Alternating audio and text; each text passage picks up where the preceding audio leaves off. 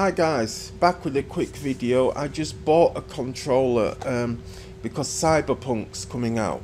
I used to use a wireless Xbox adapter so I could connect a normal Xbox controller to my PC.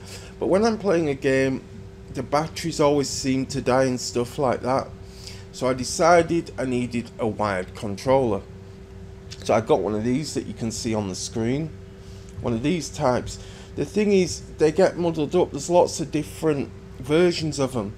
So here you can see the Afterglow Prismatic wired controller. I connected that up to my PC. It worked, but the software wouldn't work. The reason was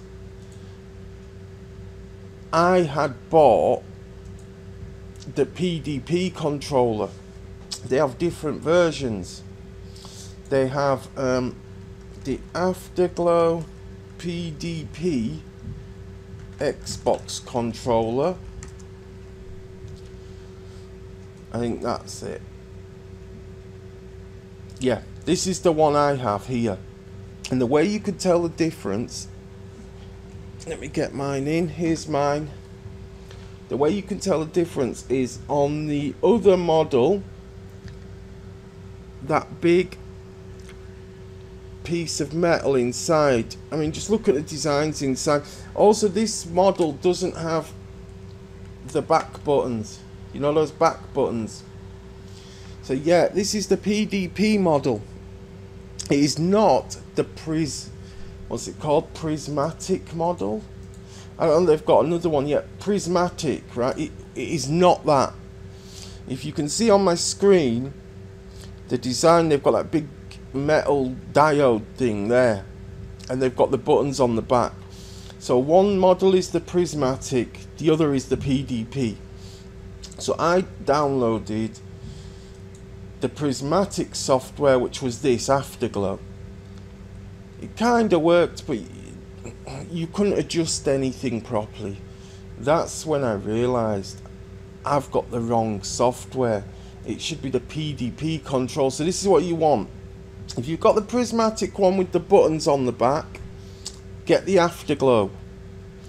If you've got the one without the buttons on the back, get the PDP hub.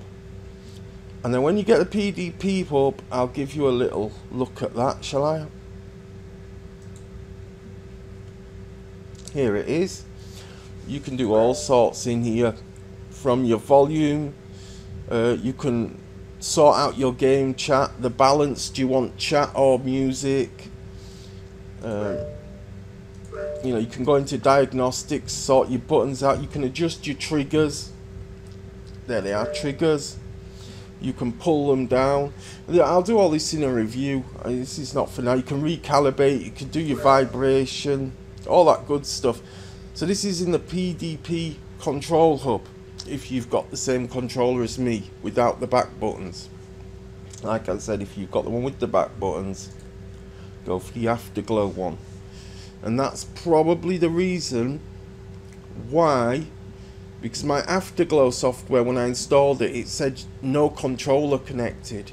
I forgot the exact error, but it said it couldn't be found or whatever. But it said you can still edit the profiles, but please connect a controller.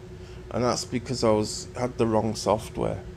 So make sure you install the right software, guys. Either Afterglow or PDP, depending on the type of controller, the model you have. Okay guys, I hope that helps you out, and I'll catch you all later in the next one.